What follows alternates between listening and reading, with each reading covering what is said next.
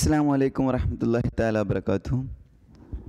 NCERT സിലബസിൽ 8ാം ക്ലാസ്സിൻ്റെ mathematics അതിൽ 8ാമത്തെ ചാപ്റ്ററായ കമ്പയറിംഗ് ക്വാണ്ടിറ്റീസ് എന്ന ചാപ്റ്ററിൽ നമ്മളിപ്പോൾ കുറച്ച് ദിവസമായിട്ട് ഇങ്ങനെ നിലകൊള്ളുന്നത് അല്ലേ. അപ്പോൾ കഴിഞ്ഞ ക്ലാസ് നമ്മൾ എന്തൊക്കെ ചർച്ച ചെയ്തു? ഇതിന് മുമ്പത്തെ ക്ലാസ്സിനൊക്കെ ആയിട്ട് നമ്മൾ കമ്പയറിംഗ് ക്വാണ്ടിറ്റീസ്, അതായത് അളവുകൾ തമ്മിൽ താരതമ്യം ചെയ്യാൻ നമ്മൾ പഠിച്ചുകൊണ്ടിരിക്കുകയാണ് അല്ലേ.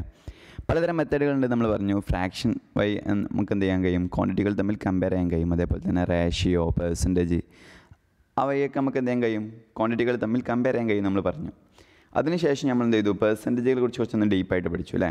അതായത് പെർസെൻറ്റേജുകൾ വരുന്ന മാറ്റം, പെർസെൻറ്റേജ് എങ്ങനെ കണ്ടെത്താമെന്ന് പഠിച്ചു. അതിന് ശേഷം പെർസെൻറ്റേജുകൾ എന്തെങ്കിലും കൂടുതലോ കുറവോ വരികയാണെങ്കിൽ അതൊക്കെ എങ്ങനെ നമ്മൾ കണ്ടെത്തുക, അങ്ങനെ നമ്മൾ പഠിച്ചു. പിന്നെ നമ്മൾ ഡിസ്കൗണ്ട് അല്ലേ, ഇപ്പം എന്തെങ്കിലും നമ്മൾ സാധനം വാങ്ങുമ്പോൾ അതിൽ വന്ന ഡിസ്കൗണ്ടിൻ്റെ പെർസെൻറ്റേജ്, അങ്ങനത്തെ ഓരോ വിഷയങ്ങളൊക്കെ നമ്മളിങ്ങനെ പറഞ്ഞു വന്നു. പിന്നെ ഒരു കച്ചവടം നടത്തുകയാണെങ്കിൽ അതിലെന്തെങ്കിലും പ്രോഫിറ്റ് വന്നാൽ അല്ലെങ്കിൽ ലോസ് വന്നാൽ അതിൻ്റെ പെർസെൻറ്റേജ് എങ്ങനെ കണ്ടെത്താം. അവസാനമായിട്ട് നമ്മൾ എന്തും കൂടി പഠിച്ചു, നമ്മൾ സാധാരണ നമ്മൾ ഒരു വില ഇടുമ്പോൾ അതിൽ ചിലപ്പോൾ എന്ത് ചെയ്യും, ടാക്സും കൂടി ഇടും അല്ലേ.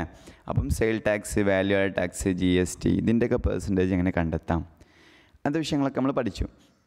ഇനി നമുക്ക് പഠിക്കാൻ പോകുന്നത് ബാങ്കുമായൊക്കെ ബന്ധപ്പെട്ട ഒരു വിഷയമാണ്, അതായത് ഇൻട്രസ്റ്റ്, അതായത് പലിശയുമായി ബന്ധപ്പെട്ടുള്ള ചില കണക്കുകളാണ് നമ്മൾ പഠിക്കാൻ പോകുന്നത്. ഓക്കെ, അപ്പോൾ ഇത് പല സ്ഥലത്തും ഉപകാരപ്പെടുന്നതാണ്. ഏതായാലും നിങ്ങൾ ഒരു കാര്യം മനസ്സിലാക്കുക, പലിശ എന്നുള്ളത് ഒരിക്കലും നമ്മൾ ഇസ്ലാമികമായിട്ട് അനുവദിക്കുന്നില്ല, അതായത് ഹറാം തന്നെയാണ് അല്ലേ. കുല്ലു കൊല്ലം ജർമ്മം ഫഹോരീബൻ എന്നാണ് നമ്മൾ പഠിച്ചിട്ടുള്ളത്. അപ്പോൾ പലിശയുമായി ഇടപെടാനല്ല നമ്മളിത് പഠിക്കണത്, അതായത് ഇതുമായി ബന്ധപ്പെട്ട ക്വസ്റ്റ്യനുകളൊക്കെ അറ്റൻഡ് ചെയ്യാൻ അല്ലേ. ചിലപ്പം നമ്മളെ PSC അങ്ങനത്തെ ഇതിലൊക്കെ എക്സാമിലൊക്കെ ചിലപ്പോൾ ചോദിച്ചെന്ന് വരാം ഇങ്ങനത്തെ വിഷയങ്ങളുമായി ബന്ധപ്പെട്ട ക്വസ്റ്റ്യനുകൾ. അപ്പം ഇത് നമ്മൾ അറിഞ്ഞിരിക്കേണ്ട സംഭവമാണ് എന്നുള്ളത് കൊണ്ട് മാത്രം നമ്മൾ പഠിക്കുകയാണ് കേട്ടോ. അതായത് നമ്മൾ സിലബസിൽ വന്ന സംഭവമാണ് എന്നുള്ളത് കൊണ്ട് മാത്രം പഠിക്കുകയാണല്ല, അതായത് ഒരിക്കലും ഉപയോഗപ്പെടുത്തരുത് എന്നൊക്കെയാണെങ്കിൽ ഇൻട്രസ്റ്റുമായി ബന്ധപ്പെടരുത് എന്ന് ചുരുക്കം. അപ്പോൾ ഏതായാലും നമുക്കൊന്ന് പറഞ്ഞു തുടങ്ങാം. അപ്പോൾ ആദ്യമായിട്ട് നിങ്ങൾ ഇൻട്രസ്റ്റിനെ കുറിച്ച് മനസ്സിലാക്കാൻ 2 തരം ഇൻട്രസ്റ്റുകളുണ്ട്. അതായത് ഒന്ന് സിമ്പിൾ ഇൻട്രസ്റ്റ്, ഒന്ന് കോമ്പൗണ്ട് ഇൻട്രസ്റ്റ്. സിമ്പിൾ ഇൻട്രസ്റ്റ് എന്നൊക്കെയാണെങ്കിൽ ഒരു വർഷം ഒരാൾ എത്രയെങ്കിലുമൊക്കെ ഡെപ്പോസിറ്റ് ചെയ്താൽ അയാൾക്ക് ഇത്ര ശതമാനം പലിശ കിട്ടും, അല്ലെങ്കിൽ ഒരാൾ എത്രയെങ്കിലുമൊക്കെ കട എടുത്താൽ, ബാങ്കിൽ നിന്നും കട എടുത്താൽ അയാൾക്ക് ഇത്ര ശതമാനം പലിശ അടയ്ക്കേണ്ടി വരും. അപ്പം സിമ്പിളായിട്ടുള്ള ഇൻട്രസ്റ്റാണ്. അപ്പോൾ അടുത്ത വർഷമോ അപ്പം ഫസ്റ്റ് വർഷം കഴിഞ്ഞിട്ട് പിറ്റത്തെ വർഷം എന്ത് ചെയ്യേണ്ടി വരും, ഇതേപോലെ ഫുള്ള് അടിച്ച് തീർന്നിട്ടില്ലെങ്കിൽ ആ ഒരു ആദ്യം എത്രയാണ് അയാൾ കടം വാങ്ങിയത്, അല്ലെങ്കിൽ ആദ്യം എത്രയാണ് അയാൾ ബാങ്കിൽ വെച്ചത്, അതിൻ്റെ ഇത്ര പെർസെൻറ്റേജ് തന്നെ ഉണ്ടാവുള്ളൂ. അത് മറ്റേതിലേക്ക് പിന്നെ ആഡ് ചെയ്യും, അത്രേ ഉണ്ടാവുള്ളൂ. നമുക്ക് ഇൻഷാല്ലാ എക്സാമ്പിൾ വരുമ്പോൾ വിശദമായിട്ട് പറയാം കേട്ടോ. നേരെ മറിച്ച് കോമ്പൗണ്ട് ഇൻട്രസ്റ്റ് വരുമ്പോൾ അങ്ങനെയല്ല. കോമ്പൗണ്ട് ഇൻട്രസ്റ്റ് പറയുമ്പം നമ്മൾ എന്ത് ചെയ്യും, അതിൻ്റെ പ്രിൻസിപ്പിൾ ഇങ്ങനെ മാറിക്കൊണ്ടിരിക്കും. അതായത് ചിലപ്പോൾ അയാൾ ഒരു 10,000 രൂപയായിരിക്കും കട എടുത്തിട്ടുണ്ടാവുക. അപ്പോൾ ആദ്യ വർഷത്തെ അയാൾ 8% നമ്മൾ കൂട്ടുമ്പം എത്രയെങ്കിലുമൊക്കെ പൈസ ഉണ്ടാവും. പിറ്റത്തെ വർഷം അയാളെ പ്രിൻസിപ്പിളായിട്ട്, അതായത് എന്തിൻ്റെ 8% നോക്കുക, ഈ 10,000-ൻ്റെ 8% നോക്കുക. 10,000-ൻ്റെ 8% എന്ന് പറയുമ്പോൾ എത്രയെങ്കിലും രൂപയായിട്ടുണ്ടെങ്കിൽ ആ ഒരു രൂപയുടെ 8% ആയിരിക്കും പിറ്റത്തെ വർഷം നോക്കാം. അതായത് കൂട്ടുപലിശ അല്ലെ, പലിശയുടെ പലിശ എന്ന് തന്നെ നമ്മൾ പറയില്ലേ. അതായത് പിന്നെ അതായിരിക്കും നോക്കാം. പക്ഷേ അത് എക്സാമ്പിൾ വരുമ്പോൾ എനിക്ക് വ്യക്തമായിട്ട് മനസ്സിലാവും കേട്ടോ. ഞാൻ ഇന്ന് എക്സാമ്പിൾ പറഞ്ഞുതരാം. ഏതായാലും അതിനു മുമ്പ് നിങ്ങൾ മറ്റു കാര്യം മനസ്സിലാക്കാം. ഇപ്പോൾ പറയാണല്ലോ ഫിക്സ്ഡ് ഡെപ്പോസിറ്റ്, അതേപോലെ തന്നെ കറണ്ട് ഡെപ്പോസിറ്റ്, സേവിങ് ഡെപ്പോസിറ്റ്, അങ്ങനെ പലതരം ഡെപ്പോസിറ്റുകൾ ഉണ്ട് ഇതിൽ ബാങ്കിൽ. അപ്പോൾ ഈ കറണ്ട് ഡെപ്പോസിറ്റ് പറയണത്, അതായത് സേവിങ് അക്കൗണ്ടിൽ അല്ലേ, സേവിങ് അക്കൗണ്ടിൽ നമ്മൾ എന്ത് ചെയ്യും, പലിശ നമ്മൾ കാശ് ഇടുമ്പോൾ നമുക്ക് എന്ത് ചെയ്യും, ചിലപ്പം ഇൻട്രസ്റ്റ് വരും. ഫിക്സ്ഡ് അക്കൗണ്ടിൽ നമ്മൾ എന്ത് ചെയ്യും, ഫിക്സ്ഡ് ഡെപ്പോസിറ്റ് ആയിട്ട് ഇടുമ്പോൾ എന്ത് ചെയ്യും, നമുക്ക് പലിശയായിട്ട് വരും. പക്ഷേ നേരെ മറിച്ച് കറണ്ട് അക്കൗണ്ടിൽ നമ്മൾ എത്ര കാശ് ഇട്ടാലും അതിന് പലിശ വരില്ല കേട്ടോ. അപ്പോൾ ബാങ്കുമായിട്ട് ഇടപെടണം, എന്നിട്ട് നിങ്ങൾക്ക് പലിശയും വരാൻ പാടില്ല എന്നുള്ള നിർബന്ധം ആർക്കെങ്കിലും ഉണ്ടെങ്കിൽ അവരെന്ത് ചെയ്യുക, കറണ്ട് അക്കൗണ്ട് യൂസ് ചെയ്യാം, അതിൽ പലിശ വരില്ല. ഓക്കെ, അപ്പോൾ ഏതായാലും നമുക്കൊന്ന് നോക്കാം. അപ്പം you might have come across statement like 1 year interest four FD പറഞ്ഞാൽ ഫിക്സ്ഡ് ഡെപ്പോസിറ്റിന് ഒരു വർഷത്തെ ഇൻട്രസ്റ്റ് എന്ന് പറയുന്നത് ഇൻ ദ ബാങ്ക് അത്രയാണ് 9% പെർ annum. അതായത് ഒരു വർഷത്തിൽ 9% കൊടുക്കേണ്ടത്. ഇങ്ങനെയൊക്കെ നിങ്ങൾ കേട്ടിട്ടുണ്ടാവും അല്ലേ. അതായത് ഫിക്സ്ഡ് ഡെപ്പോസിറ്റിൽ ഒരു വർഷം 9% എന്തുണ്ട്, പലിശയുണ്ട്. ഓക്കെ, അതേപോലെ തന്നെ saving account with interest 5% saving അക്കൗണ്ടിലുള്ള interest എന്ന് നിങ്ങൾ കേട്ടിട്ടുണ്ടാവും. ഏതായാലും ഇങ്ങനത്തെ സംഭവങ്ങളൊക്കെ നമ്മൾ ജസ്റ്റ് നോക്കാം. അപ്പോൾ ആദ്യമായിട്ട് എന്താണ് സിമ്പിൾ ഇൻട്രസ്റ്റ് എന്ന് ഇവിടെ കൊടുത്തിട്ടുണ്ട്. കോമ്പൗണ്ട് ഇൻട്രസ്റ്റ് എന്താണെന്ന് ഞാൻ നിങ്ങൾക്ക് പറഞ്ഞുതരാം കേട്ടോ. അതായത് simple interest is extra money paid by institution like banks or post office on money deposited, അതായത് കെപ്റ്റ് വിത്ത് ദം. അതായത് അവരുടെ അടുത്ത് സൂക്ഷിച്ചു വെച്ചിട്ടുള്ള, അവരുടെ അടുത്ത് ഡെപ്പോസിറ്റ് ചെയ്യപ്പെട്ടിട്ടുള്ള പൈസക്ക് പകരമായിട്ട് അവർ ജനങ്ങൾക്ക് കൊടുക്കുന്ന പൈസയാണ് എന്ത്, ജനങ്ങൾക്ക് കൊടുക്കുന്ന എക്സ്ട്രാ പൈസയാണ് എന്ത്, ഇൻട്രസ്റ്റ് എന്ന് പറയുന്നത്. ഫോർ എക്സാമ്പിൾ ബാങ്കിൽ ഇപ്പോൾ ഒരാൾ 10,000 രൂപ ഡെപ്പോസിറ്റ് ചെയ്തു. അങ്ങനെയാണെങ്കിൽ അയാൾക്ക് ബാങ്ക് തിരിച്ചു കൊടുക്കുന്ന, അയാളിങ്ങനെ ഡെപ്പോസിറ്റ് ചെയ്തത് കാരണത്താൽ ബാങ്ക് അയാൾക്ക് തിരിച്ചു കൊടുക്കുന്ന ഒരു സംഭവമാണ് എന്ത്, തിരിക്കുന്ന എക്സ്ട്രാ പൈസയാണ് പലിശ എന്ന് പറയുന്നത്. ഇത് ബാങ്ക് ഇയാൾക്ക് മാത്രമല്ല കൊടുക്കുക, ഇയാൾ ബാങ്കിന് ചിലപ്പോൾ കൊടുക്കേണ്ടി വരും. എങ്ങനെ? ഇയാൾ ബാങ്കിൻ്റെ അടുത്ത് നിന്ന് കട എടുക്കുകയാണെങ്കിൽ. Okay. Interest is also paid by people. ജനങ്ങളും എന്ത് ചെയ്യേണ്ടി വരും? ഇതുപോലെ ബാങ്കിനോ പോസ്റ്റ് ഓഫീസിനൊക്കെ എന്ത് ചെയ്യണം? പലിശ കൊടുക്കേണ്ടി വരും. വെൻ ദേ ബോറോ മണി, അവർ കടം ചെയ്യുമ്പോൾ, അവർ പൈസ കടം വാങ്ങുമ്പോൾ. We already know how to calculate simple interest. Simple interest എങ്ങനെയാണ് കാൽക്കുലേറ്റ് ചെയ്യുക എന്ന് NCERT സിലബസിൽ, അതായത് 6ാം ക്ലാസ്സിൻ്റെ മാത്തമാറ്റിക്സിലും 5ാമത്തെ ക്ലാസ് മാത്തമാറ്റിക്സിലൊക്കെ പഠിച്ചിട്ടുണ്ടാകും എന്നാണ് പറയുന്നത്. ഒരുപക്ഷെ നിങ്ങൾ പഠിച്ചിട്ടുണ്ടാകില്ല അല്ലേ? ഓക്കെ, അതിലും കുഴപ്പമില്ല. സിമ്പിൾ ഇൻട്രസ്റ്റ് കണ്ടെത്താൻ വളരെ സിമ്പിളാണ് കേട്ടോ. അതായത് സാധാരണ പെർസെൻറ്റേജ് കണ്ടെത്തുന്ന പോലെ കണ്ടെത്തിയാൽ മതി, വളരെ സിമ്പിളായിട്ട് കണ്ടെത്താൻ കഴിയും. അതിൽ നമുക്ക് എക്സാമ്പിൾ 10 നോക്കി ജസ്റ്റ് ഒന്ന് അങ്ങനെയൊന്ന് മനസ്സിലാക്കാം. അതായത് A some of RS 10,000 is borrowed at A rate of interest 15% per annum. അതായത് 15% എന്തുണ്ട്? ഇൻട്രസ്റ്റ് ഉണ്ട് ഒരു വർഷത്തിൽ. അങ്ങനെയാണ് സംഭവം ഉള്ളത്. അപ്പം 10,000 രൂപയ്ക്ക് എത്ര ശതമാനം എന്തുണ്ടാവും? പലിശ ഉണ്ടാവും എന്നാണ് നോക്കുന്നത്. ഫോർ 2 years, 2 വർഷത്തിന്. ഇത് സിമ്പിൾ ഇൻട്രസ്റ്റിൻ്റെ കാര്യമാണ് കേട്ടോ. അപ്പം ഒരു വർഷത്തിൽ എന്തുണ്ടാവും? 15% എന്തുണ്ടാവും? പലിശ ഉണ്ടാവും. ഇയാൾ എന്ത് ചെയ്തത്? ഇയാൾ കടമെടുത്തത് 10,000 രൂപയാണ്. അങ്ങനെയാണെങ്കിൽ 2 വർഷം അയാൾക്ക് എത്ര രൂപ പലിശ അടയ്ക്കേണ്ടി വരും എന്നാണ് ചോദിക്കുന്നത്. Find the simple interest on this sum and the amount to be paid at the end of 2 years. 2 വർഷം കഴിഞ്ഞാൽ അയാൾ ഈ ഒരു 10,000 രൂപ കടമെടുത്തതിൻ്റെ പേരിൽ 15% അയാൾക്ക് ഇൻട്രസ്റ്റ് ഉണ്ടെങ്കിൽ, ഓരോ വർഷവും 15% ഇൻട്രസ്റ്റ് ഉണ്ടെങ്കിൽ അയാൾ എത്ര രൂപ തിരിച്ചടക്കേണ്ടി വരും, ബാങ്കിന് തിരിച്ചടക്കേണ്ടി വരും എന്നാണ് ക്വസ്റ്റ്യൻ. പ്രത്യേകം ശ്രദ്ധിക്കുക, ഇത് കോമ്പൗണ്ട് ഇൻട്രസ്റ്റ് അല്ല, സിമ്പിൾ ഇൻട്രസ്റ്റ് ആണ്. സിമ്പിൾ ഇൻട്രസ്റ്റ് ആകുമ്പോൾ പ്രിൻസിപ്പൾ എപ്പോഴും ഒന്നായിരിക്കും. പ്രിൻസിപ്പൾ എന്ന് പറഞ്ഞിട്ടാണെങ്കിൽ നമ്മൾ ഈ 10,000 എന്നുള്ളത് എപ്പോഴും 10,000 തന്നെ ആയിരിക്കും സിമ്പിൾ ഇൻട്രസ്റ്റിൽ. പക്ഷേ കോമ്പൗണ്ട് ഇൻട്രസ്റ്റിൽ 10,000 എന്ന് പറയുമ്പം എപ്പോഴും 10,000 ആയിരിക്കില്ല. അതായത് ഈ വർഷം 10,000 ആണെങ്കിൽ ഈ വർഷത്തെ പലിശയും കൂടി കൂട്ടിയിട്ടുള്ള രൂപയായിരിക്കും എന്തുണ്ടാവുക, അടുത്ത വർഷത്തേത് പരിഗണിക്കുക. ഇൻഷാ അല്ലാഹ് നമ്മൾ എക്സാമ്പിൾ പറഞ്ഞു തുടങ്ങുമ്പോൾ നിങ്ങൾക്ക് മനസ്സിലാവും. അതായത് ഓൺ RS 100. അപ്പോൾ ഇങ്ങനെ പറഞ്ഞു കഴിഞ്ഞാൽ 15% പലിശ എന്ന് പറഞ്ഞാൽ എന്താ അർത്ഥം? ഓൺ RS 100 രൂപ അയാൾ ഇപ്പോൾ കടം വാങ്ങിക്കുകയാണെങ്കിൽ ഇൻട്രസ്റ്റ് ചാർജഡ് ഫോർ 1 year, ഒരു വർഷത്തിന് അയാൾക്ക് ചാർജ് ചെയ്യുന്ന ഇൻട്രസ്റ്റ് എത്രയാണ്? RS 15 ആണ്. ഓക്കെ, അങ്ങനെയാണെങ്കിൽ സോ ഓൺ RS 10,000 അയാൾ എത്ര ചാർജ് ചെയ്യേണ്ടി വരും? ഇൻട്രസ്റ്റ് ചാർജ് എത്ര ചാർജ് ചെയ്യേണ്ടി വരും? 15/100 × 10,000 ചെയ്താൽ മതി. ഓക്കെ, 15/100 × 10,000 ചെയ്യാം. അപ്പോൾ നിങ്ങൾക്ക് എന്താ ആൻസർ കിട്ടും? അതായത് 15 × 10,000 എന്ന് ചെയ്യുമ്പോൾ 1,80,000 എന്ന് കിട്ടും അല്ലേ? അതായത് എന്ത്? ഓക്കെ, സംഭവം മനസ്സിലായല്ലോ. അപ്പം 10 × 10,000 ചെയ്യുമ്പോൾ നിങ്ങൾക്ക് എന്ത് കിട്ടും? 1,00,000 കിട്ടും. പിന്നെ 5 × 10,000 ചെയ്യുമ്പോൾ എന്ത് കിട്ടും? 50,000 കിട്ടും. അപ്പം 15 × 10,000 എന്ന് പറയുമ്പോൾ 1,80,000. 1,80,000 ഹരിക്കണം 100 എന്ന് പറയുമ്പോൾ അതിൽ 2 പൂജ്യം ഒഴിവാക്കുക അല്ലേ? അപ്പോൾ ഒരു പൂജ്യം ഒഴിവാക്കിയാൽ എന്ത് കിട്ടും? 1,00,000. അപ്പം 1,80,000 ഒരു പൂജ്യം ഒഴിവാക്കിയാൽ 15,000 എന്ന് കിട്ടും. മറ്റേ പൂജ്യം കൂടി ഒഴിവാക്കിയാൽ 1,500 എന്ന് കിട്ടും. ചുരുക്കി പറഞ്ഞാൽ അയാൾക്ക് ഒരു വർഷം അടയ്ക്കേണ്ട പലിശ എന്താണ്? 1,500 രൂപയാണ്. ഇനി 2 വർഷം അയാൾക്ക് എത്ര രൂപ അടയ്ക്കേണ്ടി വരും? അതായത് മറ്റേ വർഷം ഇതേപോലെ കണ്ടെത്തിയാൽ മതി. Interest four 2 years. അപ്പോൾ ഒരു വർഷം 1,500 ആണെങ്കിൽ അപ്പോൾ 1,500 × 2 അതായിരിക്കും 2 വർഷം അയാൾക്ക് അടയ്ക്കേണ്ടി വരിക. ഓക്കെ, അപ്പോൾ 1,500 × 2 ചെയ്താൽ മതി. അപ്പോൾ എന്ത് കിട്ടും? 3,000 എന്ന് കിട്ടും. amount to be paid at the end of 2 years. അപ്പോൾ 3,000 അയാൾക്ക് വെറും പലിശയായിട്ട് മാത്രം വന്നത്. ഇനി അയാൾ തിരിച്ചടക്കേണ്ട പൈസ പറയുമ്പം അയാൾ കടം വാങ്ങിയ പൈസയും കൂടി തിരിച്ചടക്കണ്ടേ? ഓക്കെ, അപ്പോൾ amount to be paid at the end of 2 years.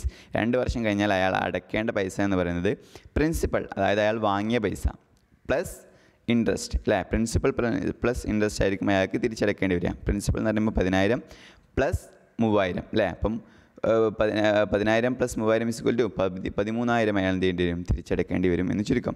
Okay, ഇനി ആ ട്രൈ ദിസ് നിങ്ങൾ എഴുതി വരാം കേട്ടോ.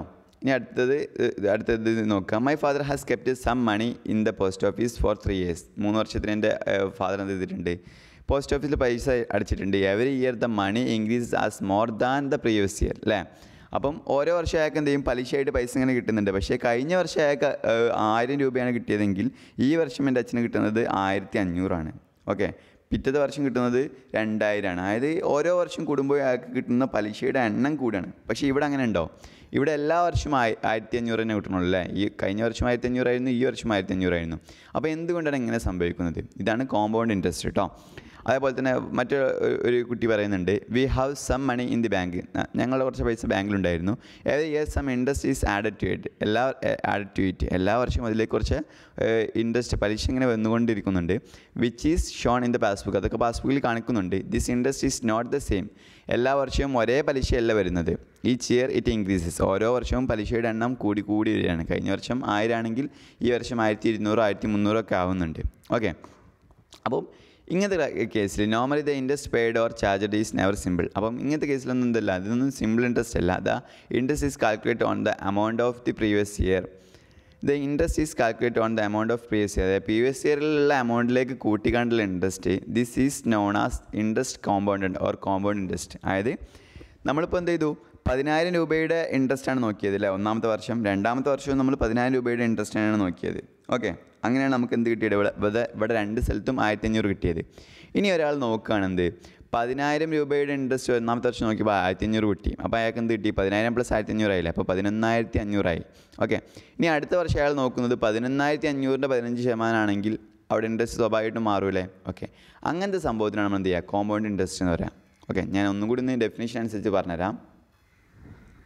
അപ്പോൾ ഇതാണ് കോമ്പൗണ്ട് ഇൻട്രസ്റ്റ്. എന്താണെന്ന് വെച്ചാൽ compound interest is the addition of interest ഇങ്ങനെ ആഡ് ചെയ്ത് ഇങ്ങനെ പോവാണ് to the principal സമ്മിലേക്ക്. Principal some എന്ന് പറഞ്ഞാൽ ആദ്യം അയാൾ വാങ്ങിയ ഇൻട്രസ്റ്റ് എന്നർത്ഥം കേട്ടോ. അല്ല, ആദ്യം അയാൾ വാങ്ങിയ പൈസ എന്നർത്ഥം. അതിലേക്ക് ഇങ്ങനെ കൂട്ടി പോകുന്ന ഇൻട്രസ്റ്റ് ആണ്. Of A loan or deposit. ഒന്നുകിൽ എന്തായിരിക്കും, അയാൾ കടമെടുത്ത പൈസയായിരിക്കും, അല്ലെങ്കിൽ അയാൾ ഡെപ്പോസിറ്റ് ചെയ്ത പൈസക്ക് അയാൾക്ക് ഇങ്ങോട്ട് കിട്ടുന്ന പലിശയായിരിക്കും. ഓർ ഇൻ അതർ വേർഡ്സ്, അല്ലെങ്കിൽ മറ്റെന്തെങ്കിലും രീതിയിലുള്ള പലിശകളായിരിക്കും. ഇൻട്രസ്റ്റ് ഓൺ ഇൻട്രസ്റ്റ്, അതായത് പലിശയുടെ മേലിങ്ങനെ പലിശ ഇങ്ങനെ കൂടി പോവുകയാണ്. It is the result of റീഇൻവെസ്റ്റിംഗ് interest. അതായത് ഇൻട്രസ്റ്റ് റീഇൻവെസ്റ്റ് ചെയ്യണം എന്ന് വെച്ചാൽ കഴിഞ്ഞ വർഷത്തെ ഇൻട്രസ്റ്റും കൂടി ഈ വർഷത്തിലേക്ക് പരിഗണിച്ചുകൊണ്ടാണ് അതിൻ്റെ ഇൻട്രസ്റ്റ് നോക്കുന്നത്. Rather than pain it out. അതായത് അതിനെ മാറ്റി വെക്കാതെ അങ്ങനെ മൊത്തം ഇങ്ങനെ നോക്കുകയാണ്. സോ ദാറ്റ് അതെന്ത് ചെയ്ത് ആ ഇൻട്രസ്റ്റ് ആ പലിശ അടക്കാതെ ഇങ്ങനെ കൂടി പോകുമല്ലോ. അപ്പം ഇങ്ങനെ എന്ത് ചെയ്യും, കൂടി പോകുന്ന പലിശക്കാണ് എന്ത് ചെയ്യാം, കോമ്പൗണ്ട് ഇൻട്രസ്റ്റ് എന്ന് പറയാം. Okay, so that interest is the next period is then and on the principal some plus previously accumulated interest. അതായത് കഴിഞ്ഞ വർഷത്തെ ഇൻട്രസ്റ്റിനോട് എന്ത് ചെയ്യും, നമ്മൾ എന്ത് ചെയ്യും, അത് പ്രിൻസിപ്പളിലേക്ക് കൂട്ടിയിട്ട് നമ്മൾ ഈ വർഷത്തെ ഇൻട്രസ്റ്റ് നമ്മൾ ഈ ഒരു സംഭവത്തിൽ നിന്ന് കണ്ടെത്തും. ഇതിനാണ് നമ്മൾ എന്ത് ചെയ്യാം, കോമ്പൗണ്ട് ഇൻട്രസ്റ്റ് എന്ന് പറയാം. ചുരുക്കി പറഞ്ഞാൽ ഇത്രയേ ഉള്ളൂ. ഓരോ വർഷവും വേറെ ഇൻട്രസ്റ്റാണ് നമ്മൾ നോക്കുന്നതെങ്കിൽ അല്ലേ, ഓരോ വർഷവും നമ്മൾ എത്രയാണോ അയാൾക്ക് ഡെപ്പോസിറ്റ് ചെയ്തത്, എത്രയാണോ നമ്മൾ അവരിൽ നിന്ന് കടം വാങ്ങിയത്, അതിൻ്റെ മാത്രം ഇൻട്രസ്റ്റാണ് നോക്കുന്നതെങ്കിൽ നമ്മളതിന് എന്ത് ചെയ്യും, സിമ്പിൾ ഇൻട്രസ്റ്റ് എന്ന് പറയും. ഇനി ഓരോ വർഷവും എന്ത് ചെയ്യുന്നുണ്ട്, ഇപ്പോൾ കഴിഞ്ഞ വർഷം അയാൾ എന്ത് ചെയ്തു, അയാൾക്കുള്ള ഇൻട്രസ്റ്റ് ആ ഇൻട്രസ്റ്റും കൂടി ഈ വർഷത്തേക്ക് ആഡ് ചെയ്യുന്നുണ്ടെങ്കിൽ അല്ലേ, അതും കൂടി കൂട്ടിയിട്ടുള്ള അയാളുടെ ഇൻട്രസ്റ്റാണ് നോക്കുന്നതെങ്കിൽ അതിന് കോമ്പൗണ്ട് ഇൻട്രസ്റ്റ് എന്ന് പറയും. അതങ്ങനെ നോക്കൽ എപ്പോഴാണെന്ന് വെച്ചിട്ടുണ്ടെങ്കിൽ അയാൾ പലിശ അടക്കാതിരിക്കുമ്പോഴാണ് കേട്ടോ. അപ്പോഴാണ് പലിശയുടെ പലിശയൊക്കെയായി വരിക. ഓക്കെ, അപ്പോൾ ഏതായാലും നമുക്ക് നോക്കാം. Let us take an example and find the interest year by year, each year or sum or principal changes. ഓരോ വർഷം എന്ത് ചെയ്യുന്നുണ്ട്, പ്രിൻസിപ്പൽ ഇങ്ങനെ മാറുന്നുണ്ട്. ഇപ്പോൾ ഇവിടെ എന്ത് ചെയ്യുന്നില്ല, പ്രിൻസിപ്പൽ മാറുന്നില്ല അല്ലേ. ഒരു വർഷം 10,000 ആണെങ്കിൽ അടുത്ത വർഷം എന്ത് തന്നെയാണ്, 10,000 തന്നെയാണ്. അപ്പം പ്രിൻസിപ്പൽ മാറുന്നതിൻ്റെ ഒരു എക്സാമ്പിൾ നമുക്ക് എന്ത് ചെയ്യാം, നോക്കാം. ഓക്കെ, അപ്പോൾ നോക്കാം. അപ്പോൾ കാൽക്കുലേറ്റിംഗ് കോമ്പൗണ്ട് ഇൻട്രസ്റ്റ് എങ്ങനെയാണ് കാൽക്കുലേറ്റ് ചെയ്യാമെന്ന് നമുക്ക് നോക്കാം. അപ്പം A some of Rs 20,000 is borrowed by ഹീന എന്ത് ചെയ്തു, ഫോർ 2 years 2 വർഷത്തിന് 20,000 രൂപ എന്ത് ചെയ്തു, കടം വാങ്ങി. At an interest of 8% compound അന്യുവലി. അതായത് ഓരോ വർഷം എന്ത് ചെയ്യും, 8% ഇങ്ങനെ കൂടി പോകും. കോമ്പൗണ്ട് അന്യുവലി പറഞ്ഞാൽ ഈ കഴിഞ്ഞ വർഷത്തെ 8%, അപ്പോൾ എത്രയാണോ ഇൻട്രസ്റ്റ് ആയത് അതിലേക്ക് എന്ത് ചെയ്യും, ഈ വർഷത്തെ 8% കൂടി കൂട്ടും. പക്ഷേ അതാ എക്സാമ്പിൾ പറഞ്ഞാൽ നിങ്ങൾക്ക് മനസ്സിലാവും. അപ്പം അങ്ങനെയാണ് എന്ത് ചെയ്തത്, അവൾ കടം വാങ്ങിയത്. Find the compound interest. അങ്ങനെയാണെങ്കിൽ CI കോമ്പൗണ്ട് ഇൻട്രസ്റ്റ് എത്രയാണെന്ന് നോക്കാം. And the amount she has to pay at the end of 2 years. ആ 2 വർഷം കഴിഞ്ഞിട്ടാണെങ്കിൽ അവൾ എത്ര രൂപ തിരിച്ചടക്കണമെന്നും നിങ്ങൾ നോക്കുക. എത്രയാണ് ഇവിടുത്തെ കോമ്പൗണ്ട് ഇൻട്രസ്റ്റ് എന്നും 2 വർഷം കഴിഞ്ഞിട്ട് അവൾ എത്ര രൂപ തിരിച്ചടക്കണം എന്നും നോക്കാം. അപ്പോൾ അവൾ എത്ര തിരിച്ചടക്കേണ്ടി വരും, ഈ കോമ്പൗണ്ട് ഇൻട്രസ്റ്റ് പ്ലസ് അവൾ എത്രയാണോ കടം വാങ്ങിയത് അത് മൊത്തം അവൾ തിരിച്ചടക്കേണ്ടി വരും. ഏതായാലും നമുക്ക് നോക്കാം. അപ്പം അസ്ലമിൻ്റെ ഡൗട്ട് വന്നു. Aslam ask the teacher. Aslam ടീച്ചറിനോട് ചോദിച്ചു whether this means that they should find the interest year by year. ഓരോ വർഷത്തെയും ഇൻട്രസ്റ്റ് എങ്ങനെ കണ്ടെത്തണോ? ദ ടീച്ചർ സെഡ് യെസ്, അങ്ങനെ കണ്ടെത്തണം എന്ന് പറഞ്ഞു. And asked him to use the following steps. അപ്പോൾ ഇതെങ്ങനെ കണ്ടെത്തുന്നവർക്ക് മനസ്സിലായിട്ടില്ല. അപ്പോൾ അതിനുള്ളൊരു സ്റ്റെപ്പ് എന്ത് ചെയ്തു, ടീച്ചർ പറഞ്ഞെടുത്തു. നമുക്ക് ആ സ്റ്റെപ്പുകളൊന്ന് പരിചയപ്പെടാം. Find the simple interest. അപ്പം SI ഫോർ 1 year. അപ്പം ഒന്നാമത്തെ വർഷത്തെ സിമ്പിൾ ഇൻട്രസ്റ്റ് എന്ന് കണ്ടെത്താം. അപ്പം അതിന് മുമ്പ് വർഷം ഇല്ലാത്തതുകൊണ്ട് എന്തെങ്കിലും നമ്മൾ കോമ്പൗണ്ട് ഇൻട്രസ്റ്റ് കണ്ടെത്തേണ്ട ആവശ്യമില്ല, സിമ്പിൾ ഇൻട്രസ്റ്റ് കണ്ടെത്തിയാൽ മതി അല്ലേ. Let the principal for the first year, അതിന് P1 ആയിട്ട് സങ്കല്പിക്കുക, P1 ആയിട്ട് നമ്മൾ കൊടുക്കാം.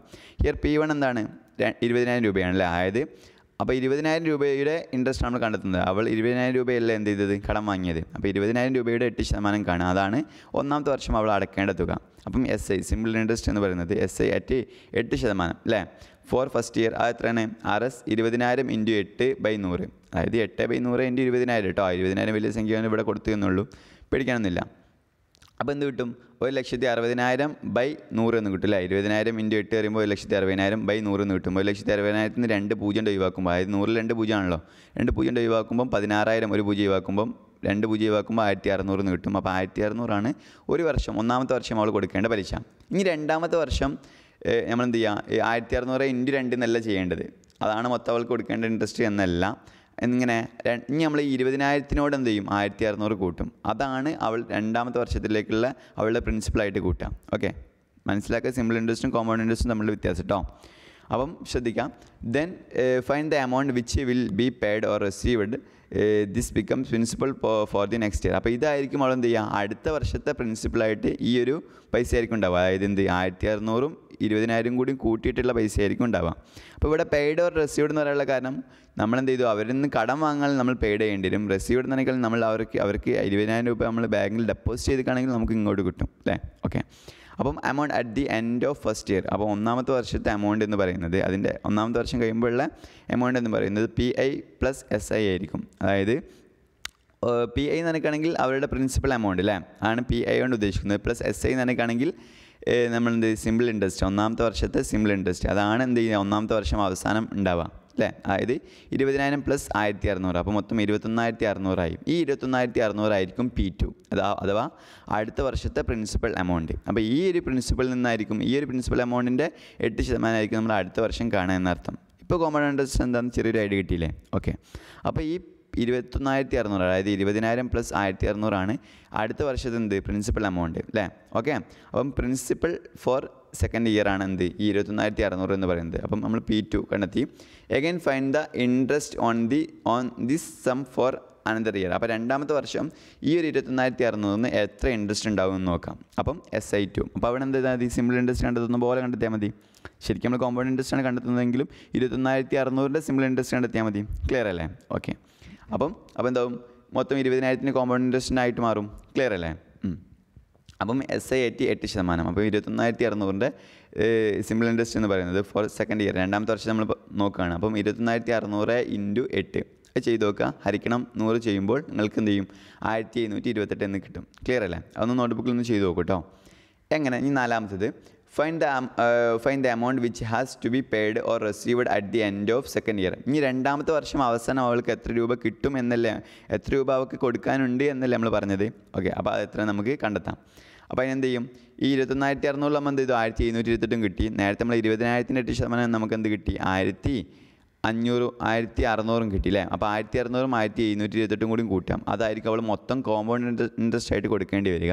ഓക്കെ, എന്നിട്ട് അതെന്ത് ചെയ്യാം, നമ്മുടെ പ്രിൻസിപ്പൽ എമൗണ്ട് ആയ 20,000 കൂട്ടാം. അതായിരിക്കും മൊത്തം അവൾ കൊടുക്കേണ്ട പൈസ. Fine the amount which has to be paid or received at the end of second year. Second ഇയറിൽ അവൾ എത്ര കൊടുക്കേണ്ടി വരും, amount at the end of 2 year, end of second year രണ്ടാമത്തെ വർഷം അല്ലേ. അപ്പം P2 + SI2, അതായത് രണ്ടാമത്തെ വർഷത്തെ പ്രിൻസിപ്പൽ എമൗണ്ട് പ്ലസ് എന്ത് സിമ്പിൾ ഇൻട്രസ്റ്റ് അല്ലേ, രണ്ടാമത്തെ വർഷത്തെ സിമ്പിൾ ഇൻട്രസ്റ്റ്. അപ്പോൾ എന്തായിരിക്കും 21,600 + 1,728 ഉണ്ട്. അപ്പോൾ മൊത്തം എത്രയായി, 23,328 രൂപ. അപ്പോൾ ടോട്ടൽ ഇൻട്രസ്റ്റ് ഗവൺ. അപ്പോൾ മൊത്തം അവൾ നൽകേണ്ടത്, അപ്പോൾ 23,328 രൂപ അവൾ എന്ത് ചെയ്യേണ്ടി വരും, മൊത്തം 2 വർഷം കഴിഞ്ഞിട്ട് കൊടുക്കേണ്ടി വരും. ഓക്കെ, അപ്പം ടോട്ടൽ ഇൻട്രസ്റ്റ് ഗവൺ. ഇതിലാകെ ഇൻട്രസ്റ്റ് എന്താണ്, ഒന്നാമത്തെ വർഷം 1,600 വന്നു, രണ്ടാമത്തെ വർഷം 1,728 വന്നു. അങ്ങനെ അത് രണ്ടും കൂട്ടിയാൽ മൊത്തം നിങ്ങൾക്ക് എന്ത് കിട്ടും, 3,328 എന്ന് കിട്ടും. അപ്പോൾ അവൾ ഇവിടെ ഇൻട്രസ്റ്റ് ആയിട്ട് മാത്രം കൊടുത്തത് 3,328 ആണ്. അതല്ലാതെ അവൾ തിരിച്ചു കൊടുക്കേണ്ടത് എന്താണ്, 20,000 ആണ്. അപ്പോൾ 20,000 + 3,328 ആണ് അവൾക്ക് മൊത്തം 2 വർഷം കഴിഞ്ഞിട്ട് കൊടുക്കേണ്ടത്. ഓക്കെ, ഇതിൻ്റെ ഇടയിൽ റീതൊക്കെ ഒരു സംശയം, അല്ല ഇപ്പോൾ സിമ്പിൾ ഇൻട്രസ്റ്റ് ആണെങ്കിലും ഇപ്പോൾ ഇതേമാതിരി തന്നെയല്ലേ വരാം, ഇതേ പൈസ തന്നെയല്ലേ വരികയെന്ന്. അപ്പം Reeth asked whether the amount would be different four simple interest. അതായത് സിമ്പിൾ ഇൻട്രസ്റ്റിലും ഇത് മാറ്റമുണ്ടോ എന്നൊരു സംശയം റീതൊക്കെ. അപ്പം എന്ത് ചെയ്തു, ടീച്ചർ ഒന്ന് ചെയ്തു നോക്കാൻ പറഞ്ഞു. The teacher told her to find the interest four 2 years and see for her self. So ഒന്നൊന്ന് ചെയ്തു നോക്കാൻ പറഞ്ഞു. അതായത് സിമ്പിൾ ഇൻട്രസ്റ്റ് ആണെങ്കിൽ എത്രയായിരിക്കും വില എന്ന് നോക്കാൻ പറഞ്ഞു. അപ്പോൾ എന്ത് ചെയ്യാം, 20,000 8% ഒന്നാമത്തെ വർഷം. ആ 8 × 2 ചെയ്താൽ മതി, രണ്ടാമത്തെ വർഷം എന്താണെന്ന് കിട്ടും അല്ലേ. ഓക്കെ, അപ്പോൾ എന്ത് ചെയ്യും, 20,000 × 8 ചെയ്തുമ്പോൾ നമുക്ക് 1600 കിട്ടിയിരുന്നു അല്ലേ. അപ്പോൾ 1600 × 2 ആയിരിക്കും എന്ത്, 2 വർഷത്തെ അവളുടെ സിമ്പിൾ ഇൻട്രസ്റ്റ് നോക്കുകയാണെങ്കിൽ നമുക്ക് ഉണ്ടാവുക. അപ്പോൾ മൊത്തം 3200 ആയിരിക്കും കിട്ടുക. അത് നമ്മൾ ഒറ്റയ്ക്കാണ് ചെയ്യണമെങ്കിൽ ഇങ്ങനെ ചെയ്താൽ മതി കേട്ടോ. 20,000/100 × 8 × 2 ചെയ്താൽ മതി. ഓക്കെ, സെയിമിനാണ്. അങ്ങനെ ചെയ്താലും നിങ്ങൾക്ക് ആൻസർ സെയിമിനായിരിക്കും കിട്ടുക. അപ്പോൾ ഏതായാലും ലാസ്റ്റ് എന്ത് കിട്ടും, ഇത് മൊത്തം 20,000/100 × 8 ചെയ്യുമ്പോൾ നിങ്ങൾക്ക് 1600 കിട്ടും അല്ലേ. 1600 × 2 ചെയ്യുമ്പോൾ 3200 കിട്ടും. ഓക്കെ, അപ്പോൾ 3200 2 വർഷത്തെ സിമ്പിൾ ഇൻട്രസ്റ്റ് ആയിട്ട് വരിക. നമ്മൾ സിമ്പിൾ ഇൻട്രസ്റ്റ് മാത്രം നോക്കുകയാണെങ്കിൽ മറ്റേ നിലക്ക് നോക്കുമ്പോൾ 3328 നോക്കിയല്ലോ, അവിടെ 128 രൂപയുടെ ഡിഫറൻസ് ഉണ്ട് അല്ലേ. Okay, റീദ said that when common interest was used Heena would pay RS 128 more അല്ലേ. 128 രൂപ എക്സ്ട്രാ കൊടുക്കേണ്ടി വരും കോമ്പൗണ്ട് ഇൻട്രസ്റ്റ് ആണെങ്കിൽ. Okay, let us look at the difference between simple interest and compound interest. ഇനി സിമ്പിൾ ഇൻട്രസ്റ്റും കോമ്പൗണ്ട് ഇൻട്രസ്റ്റും തമ്മിലുള്ള ഒരു difference നമുക്ക് നോക്കാം. We start with RS 100 try completing the chart. അതായത് ആ ഒരു ചാർട്ട് കൊടുത്തിട്ടുണ്ട്. ആ ചാർട്ടിൽ ഇവിടെ ആണല്ലേ, ഇവിടെ എന്താണ് ഒന്നാമത്തെ വർഷമാണ്. ഇതെന്താണ്, എത്ര ഇൻട്രസ്റ്റ് അവൾ കൊടുക്കുന്നുണ്ട് എന്നാണ്. ഇവിടെ എന്താണ്, ആ ഇൻട്രസ്റ്റ് നോക്കുമ്പോൾ സിമ്പിൾ ഇൻട്രസ്റ്റിൽ എത്ര കൊടുക്കണം, ഇവിടെ നോക്കുമ്പോൾ അത് കോമ്പൗണ്ട് ഇൻട്രസ്റ്റിൽ എത്ര നോക്കണം എന്നാണ് നമ്മൾ എന്ത് ചെയ്യുന്നത്, നോക്കാൻ പോകുന്നത്. അപ്പോൾ നമുക്കത് ജസ്റ്റ് ഒന്ന് നോക്കാം അല്ലേ. ഓക്കെ, അപ്പോൾ ഏതായാലും ഈ ചാർട്ട് ഒന്ന് നോക്കാം കേട്ടോ. അപ്പം ഫസ്റ്റ് ഇയർ, അപ്പം ഇവിടെ എന്ത് ചെയ്യുന്നുണ്ട്, 100 രൂപയാണ് നമ്മൾ പ്രിൻസിപ്പലായിട്ട് വെക്കുന്നത് നമ്മൾ പറഞ്ഞു. അപ്പം തൽക്കാലം ഇപ്പോൾ 100 രൂപയാണെങ്കിൽ എത്ര രൂപ എന്ത് എക്സ്ട്രാ കൊടുക്കേണ്ടി വരും എന്നാണ് നമ്മൾ നോക്കാൻ പോകുന്നത്. അപ്പം 100 രൂപയാണെങ്കിൽ 10% എന്തുണ്ട്, ഓരോ വർഷവും ഇൻട്രസ്റ്റ് ഉണ്ടെങ്കിൽ നമുക്ക് സിമ്പിൾ ഇൻട്രസ്റ്റ് നമ്മൾ എന്തായിരിക്കും, 100 രൂപയുടെ 10% ആയിരിക്കും പലിശ വരിക. അതായത് 110 രൂപയായിരിക്കും വരിക അല്ലേ. 100 രൂപയുടെ 10% എന്ന് പറഞ്ഞാൽ 10 രൂപയാണ്. അപ്പം 100 + 10 110 രൂപയായിരിക്കും കൊടുക്കേണ്ടി വരിക. പക്ഷേ കോമ്പൗണ്ട് ഇൻട്രസ്റ്റിലോ സെയിം തന്നെയാണ്. കാരണം ഒന്നാമത്തെ വർഷമാണല്ലോ. 100ൻ്റെ 10% നോക്കുക, അപ്പോൾ 110 കിട്ടും. 100ൻ്റെ 10% നോക്കുക, 10 കിട്ടും. ആ 10 100ലേക്ക് കൂട്ടുമ്പോൾ 110 രൂപ കൊടുക്കേണ്ടി വരും. ഓക്കെ, ക്ലിയർ ആണ്. ഇനി രണ്ടാമത്തെ വർഷം നോക്കുമ്പോൾ നമ്മൾ എന്ത് ചെയ്യും, സിമ്പിൾ ഇൻട്രസ്റ്റിൽ നേരെ എന്ത് ചെയ്തു, ഈ 100 രൂപയുടെ 10% ഒന്നുകൂടി കൂട്ടുക, എന്നിട്ട് ഈ 110നോട് ഈ 10 രൂപ കൂട്ടിയാൽ മതി. അപ്പോൾ അതായിരിക്കും അവൾ കൊടുക്കേണ്ടി വരിക. പക്ഷേ കോമ്പൗണ്ട് ഇൻട്രസ്റ്റിൽ അങ്ങനെയല്ല. ഈ 110ൻ്റെ 10% കണ്ടെത്തുമ്പോൾ 11 കിട്ടും. എന്നിട്ട് ഈ 110നോട് 11 കൂട്ടുമ്പോൾ 121 രൂപ കൊടുക്കേണ്ടി വരും. ക്ലിയർ അല്ലേ പറഞ്ഞത്? ഓക്കെ, മൂന്നാമത്തെ വർഷം ഇവിടെ ഇതേപോലെ തന്നെ 100ൻ്റെ 10% കണ്ടെത്തിയാൽ മതി. ആ അപ്പം ഇങ്ങോട്ട് ഇതിന് മുമ്പത്തെ ഇൻട്രസ്റ്റിനോട് ഈ ഒരു 10 രൂപ കൂട്ടിയാൽ മതി. ഓക്കെ, അങ്ങനെ മൊത്തം 130 കിട്ടും. പക്ഷേ നേരെ മറിച്ച് കോമ്പൗണ്ട് ഇൻട്രസ്റ്റിൽ അങ്ങനെയല്ല. ഇവിടെ എത്രയാണോ ലാസ്റ്റ് കിട്ടിയത് നോക്കുക. അപ്പോൾ 121 കിട്ടി. ഈ 121ൻ്റെ 10% 12.10 അതായിരിക്കും അവൾ ഈ വർഷം കൊടുക്കേണ്ടി വരിക. അപ്പം ഇങ്ങോട്ട് എന്ത് ചെയ്യാം, മൊത്തം ഇതിനോട് കൂട്ടില്ല. 121നോട് 12.10 കൂട്ടുമ്പോൾ 133.10 കിട്ടും. അപ്പോൾ ചുരുക്കി പറഞ്ഞപ്പോൾ സിമ്പിൾ ഇൻട്രസ്റ്റും കോമ്പൗണ്ട് ഇൻട്രസ്റ്റും വേറെ വേറെയാണ്. അത് തമ്മിൽ ഡിഫറൻസ് ഒക്കെ മനസ്സിലായല്ലോ. ഇതിലിപ്പോൾ 130 രൂപ കൊടുക്കേണ്ടി വരും മൊത്തം. ഇതിൽ 133.10 രൂപ കൊടുക്കേണ്ടി വരും. അതായത് 3.10 രൂപ ഇതിൽ എക്സ്ട്രാ ആണ് എന്ന് ചുരുക്കം. ഓക്കെ, അപ്പോൾ ഇങ്ങനെ കൊടുത്ത് പോകണമെങ്കിൽ എത്ര ഉണ്ടാവും എന്നാണ് ഇവിടെ ചോദിക്കുന്നത്. അപ്പോൾ ഏതായാലും നോട്ട് ദാറ്റ് ഇൻ 3 years 3 വർഷത്തിൽ interest earn by simple interest മൊത്തം എത്ര ഇൻട്രസ്റ്റ് ആയി, 130 - 100 അതാണല്ലോ ഇവിടുത്തെ ഇൻട്രസ്റ്റ് അല്ലേ. 30 രൂപയായിരിക്കും ഇൻട്രസ്റ്റ് വരിക. 100 രൂപയാണല്ലോ അവൾ കടം വാങ്ങിയത്. അപ്പോൾ പക്ഷേ കോമ്പൗണ്ട് ഇൻട്രസ്റ്റിൽ അങ്ങനെ അല്ല വരിക. കോമ്പൗണ്ട് ഇൻട്രസ്റ്റിൽ വരുന്നത് എന്താണ്, 133.10 - 100 133.10 ആണല്ലോ കോമ്പൗണ്ട് ഇൻട്രസ്റ്റിലായത് അല്ലേ മൊത്തം. അപ്പം അവിടെ എന്തായിരിക്കും, 33.10 ആയിരിക്കും. Okay, not also that the principal remains the same under simple interest. അപ്പോൾ ഇവിടെയൊക്കെ നിങ്ങൾ കാര്യം മനസ്സിലാക്കുക.